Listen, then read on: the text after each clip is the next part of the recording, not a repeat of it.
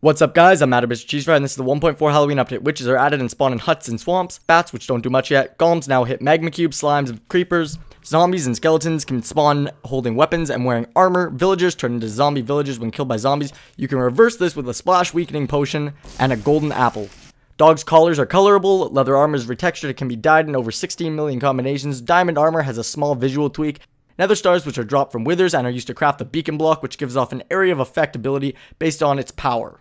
Carrots, baked potatoes, poison potatoes, golden carrots, and pumpkin pie. Carrot on a stick, which lets you control pigs wearing saddles. Wooden buttons, which are triggerable with arrows. Decorative mob heads that are rare drops from the mob. Wither paintings. Item frames, which can house any item. Stair corners look better. Cobblestone and mossy cobblestone walls. Plant pots for all types of plants. Redstone repeaters can be locked. Anvils, which repair tools and rename items. Command block, which is used for commands. Fixed log placing. Fire spreads more quickly depending on difficulty. New options menu for multiplayer and snooper settings. There was also a lot of bug fixes and other little updates that I did not have time to cover. Hope you enjoyed the video, you guys. If you enjoyed, click the like button and subscribe. Cake slide, turtles.